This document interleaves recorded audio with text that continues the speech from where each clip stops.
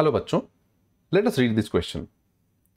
The equation of the image of this circle x squared plus y squared plus 16x minus 24y plus 183 equals 0 by the line mirror 4x plus 7y plus 13 equal to 0 is which of the following given option. तो इस problem को solve करने के लिए जिस की concept की ज़रूरत है वो हो जाएगा image of a point about a straight line. तो बहुत ही सिंपल सी बात है। मान लीजिए आपके पास एक स्ट्रेट लाइन है whose equation is ax plus by plus c equal to 0 और आपके पास कोई एक पॉइंट है जिसका coordinates are given by x1, y1।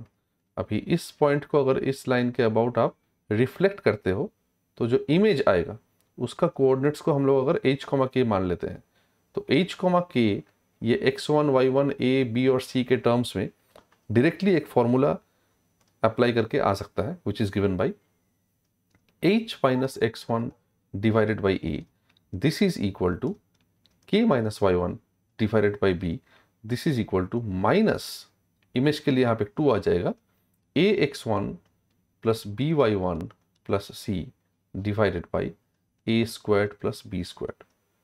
अगर ये फॉर्मूला आप यूज करते हो तो this problem becomes very easy to solve. End of course दूसरा concept is how to find out the centre and radius from the general equation of given circle, जो कि minus जी comma minus F centre हो जाएगा और root over ji square plus F square minus C will become the radius of this circle. Now let us try to solve this problem. तो हमारे पास basically एक circle दिया हुआ है, उसका इक्वेशन दिया हुआ है। इस सर्कल का सेंटर हमें पता है ऑब्वियसली, क्योंकि देखो 2g इज 16 तो g इज 8, तो माइनस जी मतलब माइनस 8 हो जाएगा और 2f is minus 24 so f is minus 12, इसका मतलब minus F will be plus 12। तो माइनस 8,12 जो है वो इस सर्कल का सेंटर है। Also there is a straight line. अब बताया है इस स्ट्रेट लाइन का equation is 4x plus 7y plus 13 equal to 0। अब पूछा गया है कि इस सर्कल का इस लाइन के अबाउट जो इमेज होगा उस इमेज का इक्वेशन क्या होगा, which is actually very easy if you look at it carefully to understand. अब क्या करेंगे, आप सेंटर को लाइन के अबाउट सबसे पहले रिफ्लेक्ट कर दीजिए, तो यहाँ पे नया वाला सेंटर आ जाएगा और फिर जो भी सर्कल बनेगा उसका रेडियस तो सेम ही होगा। तो बेसिकली सिंपली नया वाला सेंटर निकालना हमारा काम है, रेडियस तो यहाँ से फॉर्मूला से आ ही जाएगा। तो सबसे पहले हम लोग थोड़ा सा ये जो इक्वेशन है यहाँ पे g का वैल्यू इज 8, f का वैल्यू इज माइनस 12 और c का वैल्यू इज 183। देयरफॉर इस इक्वेशन में इस सर्कल में रेडियस कितना आएगा, root over ji squared plus F squared minus C is basically equal to root over 8 squared मतलब 64, F squared minus 12 whole squared मतलब 144 माइनस सी मतलब माइनस 183।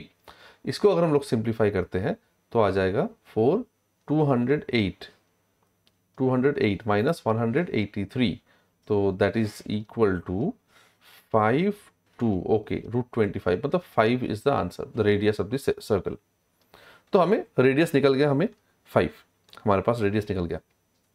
नाउ अभी हमें क्या चाहिए, ये जो पॉइंट है माइनस 8,12 इसको रिफ्लेक्ट करने से मान लो सी डैश, इस पॉइंट को मान लेते हैं सी and this is let's say C dash. तो सी डैश की कोऑर्डिनेट्स हमें चाहिए। Now what is C dash, C dash को हम लोग मान लेते हैं h, k। अभी ये h, k का जो वैल्यू है वो ऑब्वियसली इस फॉर्मूले को अप्लाई करके हम लोग निकाल सकते हैं। तो in this problem basically your x1 is minus 8, your y1 is 12, a is 4, b is 7 and c is of course 13। तो हम लोग फॉर्मूला को अप्लाई कर देते हैं। Let's see what comes up.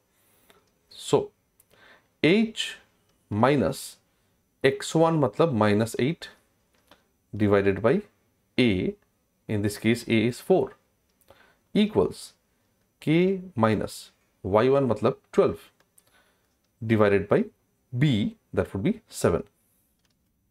This equals minus 2 times a x1 मतलब 4 times x1 is minus 8 तो हो गया minus 32 plus 7y मतलब 7 times 7y1 actually 7 times 12 which is plus 84 plus 13 of course divided by a square plus B square मतलब 4 squared plus 7 squared. हम लोग थोड़ा सा इस वैल्यू को पहले सिंप्लीफाई कर लेते हैं. सो 84 minus 32 will be 52. 52 plus 13 will be 65. So this is minus 2 multiplied by 65 divided by 49 plus 16 is also 65. तो बेसिकली ये वैल्यू जो है वो -2 आ गया. एंड देयरफॉर यहाँ से मिलता है h इक्वल्स, देखो h plus 8 by 4 is -2, तो h plus 8 will be -8. So h will be -8 minus 8, that is -16. ठीक है, h plus 8 equal to -8, so h equal to -8 minus 8, that is -16. और दूसरे वाले से k will be equal to, यहाँ पे 7 times -2 is -14, तो ये -12 राइट में जाएगा तो +12 हो जाएगा. 12 minus 14 will be equal to -2. So -16, -2 ये बन गया हमारा जो नया वाला सर्कल है उसका सेंटर. तो -16, -2 is the center of the new circle and 5 obviously remains to be the radius of that new circle. Therefore हमारा जो सर्कल नया वाला बनेगा उसको हम लोग कैसे सिंप्लीफाई कर सकते हैं? It will be obtained as, देख लेते हैं एक बार, यहाँ पे लिख लेता हूँ मैं, -16, -2 is the center and 5 is the radius. Therefore the required circles equation will be given by x minus -16 whole square plus y minus -2 whole square equal to 5 square. Simplify करते हैं इसको. This is x squared plus 32x plus 16 square will be 256 plus y squared plus 4y plus 4 equals 25, which means simplify करने से ये बन जाएगा x squared plus y squared plus 32x plus 4y. अब 256 plus 4 is 260. 260 minus 25 will be 235 equals 0. This is the final answer to this question. 32, 4 or 235. सब positive. Let's see. Positive 32, 4 और 235 देखो यहाँ पे है. x squared plus y squared plus 32x plus 4y plus 235. Check कर लो एक बार. The same answer is here. So option D is clearly the correct answer to this question. I hope you understood the solution. Best of luck.